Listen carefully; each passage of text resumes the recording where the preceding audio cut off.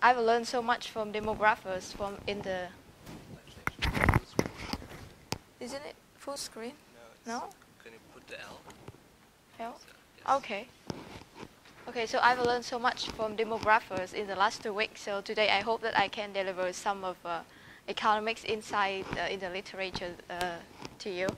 And so the overall theme of the workshop and the course has been around stochastic process, agent-based simulation, social network, and economics decision theory. So I would like to emphasize that my work is in the part of economics decision theory.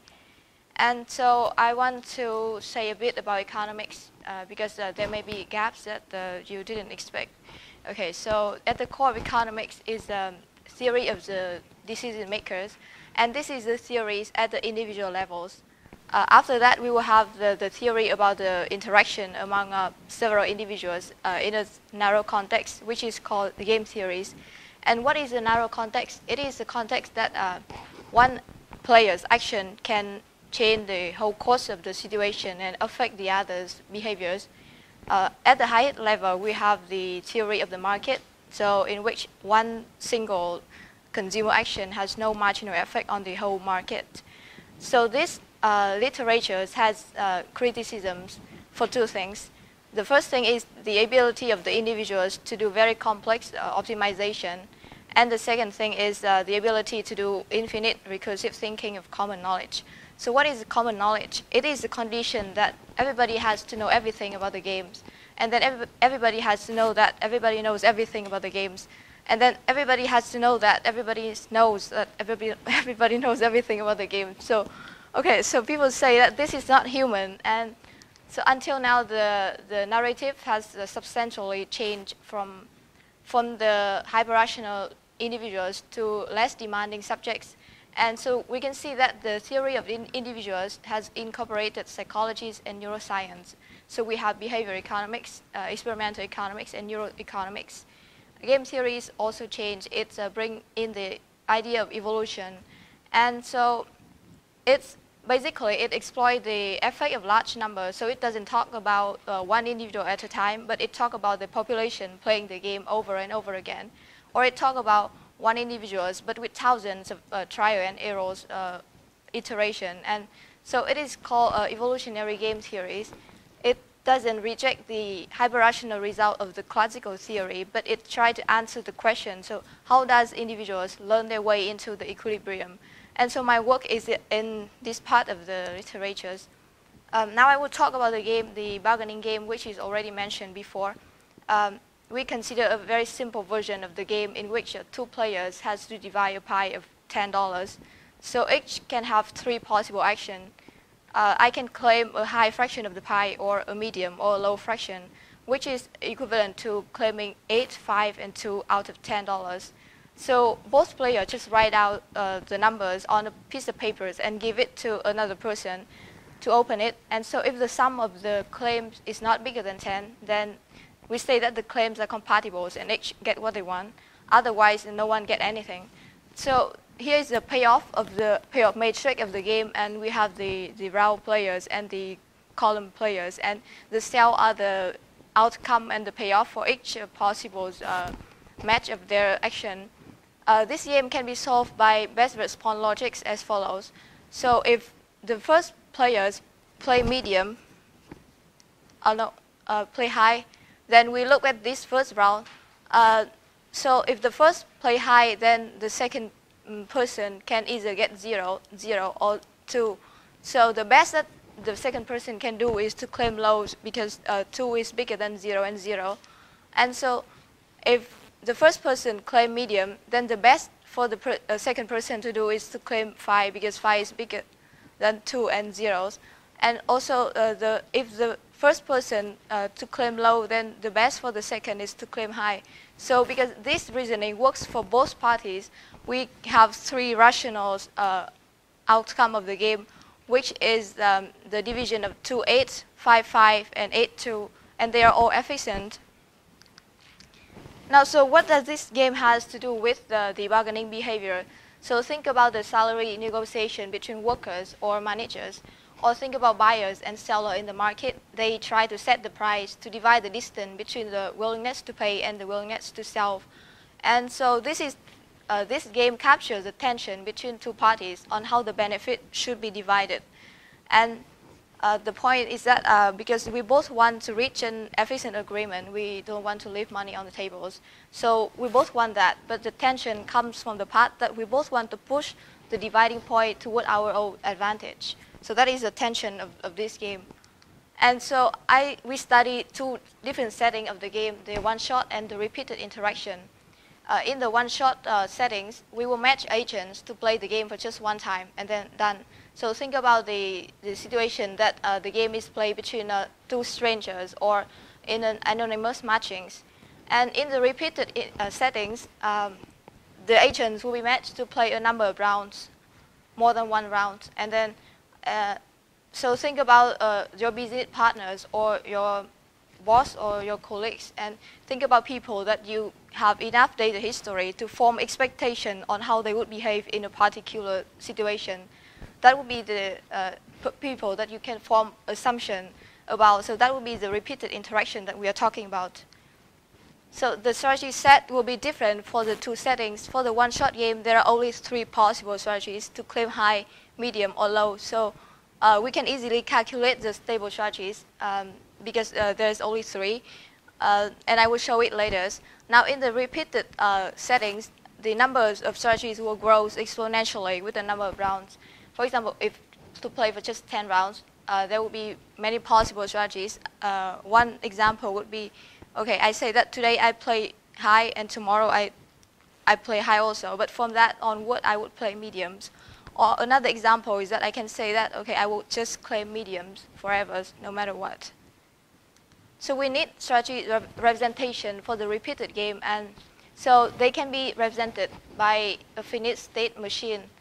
A finite state machine is a machine that has a finite number of states, and it has transition rules to jump between states. So you can think about a macro process because it is similar in the sense that macro process has a state and also have transition rules.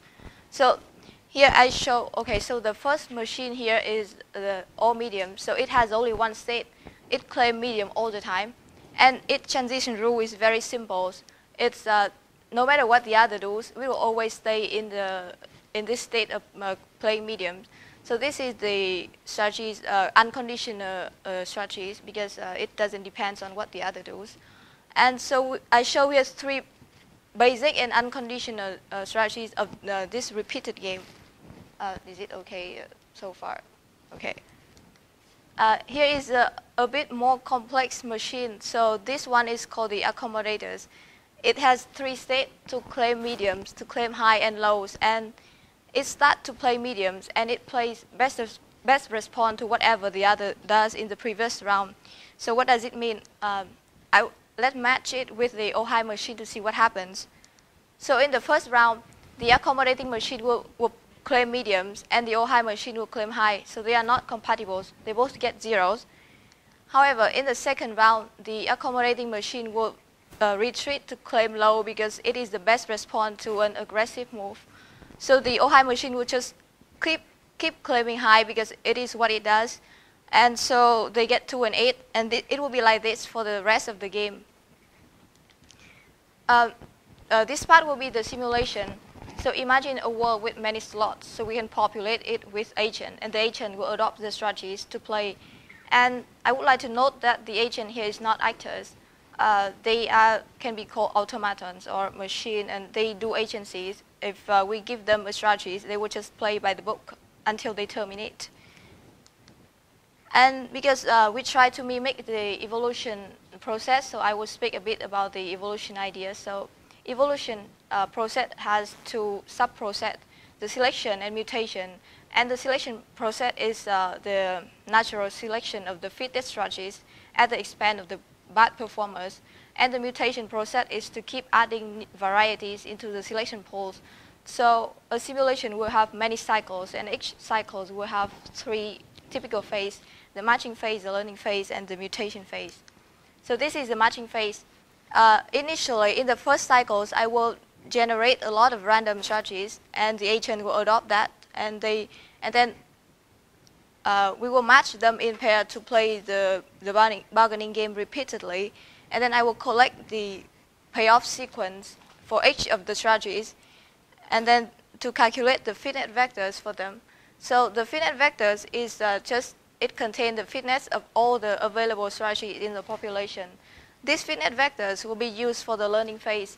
So in the learning phase, a small fraction of the population will be allowed to change their strategies. So they would they will observe these fitness vectors, and then they will change accordingly. So technically, they just randomize over the fitness vectors. So the better strategies will be more attractive, and it will be more likely to be chosen in the next cycles. So it will become more popular. In these examples, after the learning phase, there is one more agent adopt the blue strategies. So which means that one less agents using the brown strategies. This is what we mean by saying that, okay, the better strategies will just survive at the expense of the poor doers. And in the mutation phase, a small fraction of the population will be allowed to mutate based on their current strategies. So we can interpret that they experiment or they are making mistake. And this is to add a bit of a stochastic factors into the models. This is the overall simulation cycles. So initially we have the population, and then we match them to play either one-shot or repeated game, and then we let them learn, and then they mutate, and the loops goes on. This is the result for the simulation of the one-shot game. I plot here the population payoff average, which is always 5, and which means that all the agents will claim 5 in this cycle. So this means that the 50-50 division is very, very stable in the societies. And so it's like you can say that this is the emergence of the convention of 50-50 divisions. And so how does the convention work? Imagine that you play this game with strangers in a different rooms, and you have to write out the number you want, give to another person. So you want to get money home, so what would you do? You would think about the others, and you would expect that the other would claim 5, and you would expect that you will get 5, and because that be left, it will actually make you write out the number 5. And it happens, because they run experiment, it happens that the majority of people are able to coordinate on the 50-50 divisions. And so in general, the convention works with 3 conditions. First, everybody expects to do something. For example, everybody expects to walk on the right. And then everybody expects others to do something. So everybody, I expect others to walk on the right. And because of that be left, it actually makes me to walk on the right.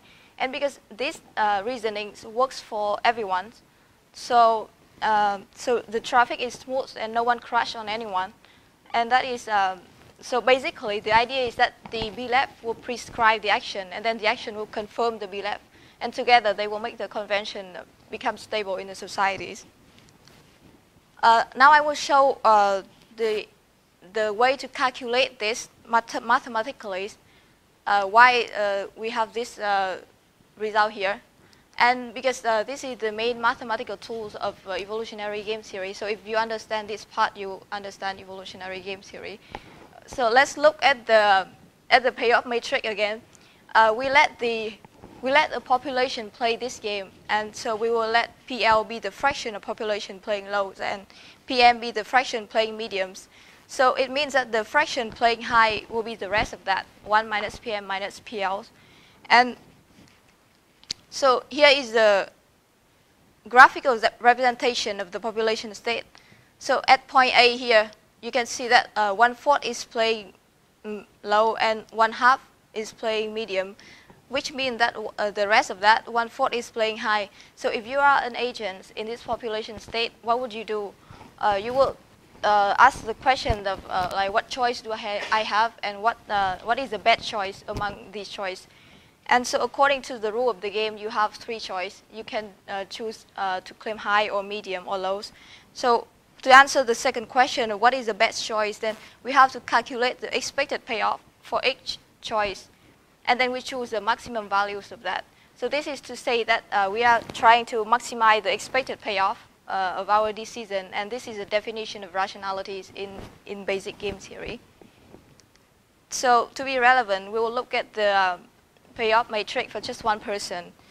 Now, if I play high, then I can get 0, 0, or 8. Depends on what kind of person I meet. If I am matched with a high person, then I get 0. If I am matched with a medium person, then I get 0s. But if I am matched with a low person, then I get 8. So I don't know what person I would be matched with, but I know the probability distribution of meeting them. So I know that with 1/4 of the time, probability 1/4, I will be matched with a high person. With probability 1/2, I will be matched with a medium person. And with probability 1/4, I will be matched with a low person. So from this information, I can calculate the expected payoff of playing high. If I choose to play high, then I will get this 2 payoff here. So similarly, if I choose to play medium, then the expected payoff will be around 4. Also, if I choose to play low, then I will always get 2 here because it's like a safe choice, so I always get 2. So here we have 3 expected payoff for 3 possible choice. And so we choose the max values of that, which is to choose to play medium. So this is to say that the best response at point A here is to play medium. So if you are an agent in this population state, you know that the best to do is to change to play medium as soon as you have chance. So because everybody knows that there is the propensities to, okay, so first we have the best response here to play medium. And recursively do this for the whole triangles, we will be able to identify the regions of different best response here. And what does it mean, the region of best response? So if the population is in this point, in this green point, so if you're agent, you know that it is the best thing to do is to play medium. So you will change to play medium as soon as you have a chance. And so because everybody knows that, then there will be a propensity to push the population toward the direction that increase the number of people playing mediums. And it is like the force of nature that will just push the population toward that upwards. And the same works for the low and the high best response regions. So this is the sketch of this, and this is called the replicator dynamics. And it is, you can see that there are many arrows here, which is called the trajectory. So it is a vector field. It shows the evolution of the population over time. So if you put a ball here, small ball here, then the force will just push it upward until this point according to this trajectory. If you put the ball here, then it will just end up at this point. And so what does it mean, the word replicators? It is a unit to be replicated over cycles, so they call it replicators. And the replicator here is the strategies. The word dynamics mean that it shows the evolution of the population over time, over cycles. And here is the simulation that we run, and it approximates this a theoretical prediction. So now I will explain the why the point of everybody claims medium is very stable. So because in this dynamic, we will be interested in the rest point of the dynamic, the point that will not move anywhere. And so there are 3 interesting points here, A, B, and C. So the point C here, because all these trajectory that is pointing toward it, it is called the basin of attraction for the point C. So we have that the basin of attraction for point C is very, very big. So if you just throw a ball randomly into these triangles, and most of the time it will just end up in point C. And point B here, it's actually there is no, it has no zero basin of attraction, so no arrow which is pointing to it. The arrow just, the trajectory just go across it. So it's it has zero basin of attraction, and the point A here has a very small basin of attraction.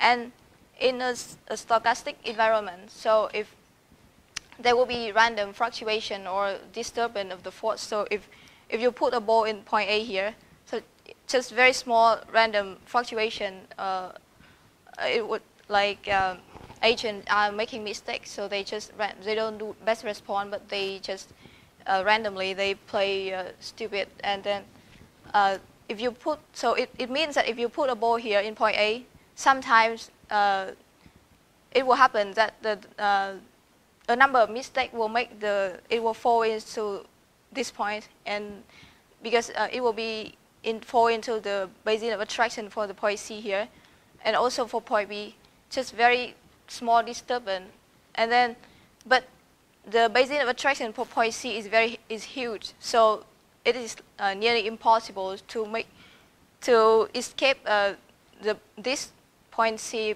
just by mistake. Okay, so here at point A, maybe 10 or 5 people are making mistake, and so the whole population just fall into these territories. But here at point C, if you want to escape it, you need like 90% people are making mistakes, so it's impossible. So that's why the point C here is a stochastically stable strategy. So everybody is just claim mediums. So this is why we have this result all the time, like very consistent, that everybody just claim medium in the one-shot game. Now we come to the repeated game, because the repeated game have like many more strategies. So if you want to calculate the replicator dynamics for the game, then it will have many more dimensions. So because it is impossible to comprehend or impossible to solve for me, so I have to run simulation. And the result here, we see that this is for the one-shot game, the population average is always 5. But for the repeated game here, we can see that there are periods of that the population average get below 5, or even worse, it goes to 2.5, which is very low. And so what happens in these periods? So there are two kinds of inefficient periods. The first kind is when the population average is below 5, it's about 4.5 or 4.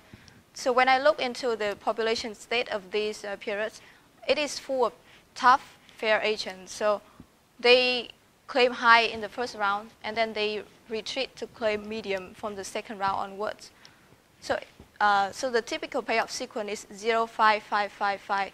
So this is to say that the nice agreement is still reached after all, but because negotiation is delayed in the first round, it is costly for everyone, for the whole society.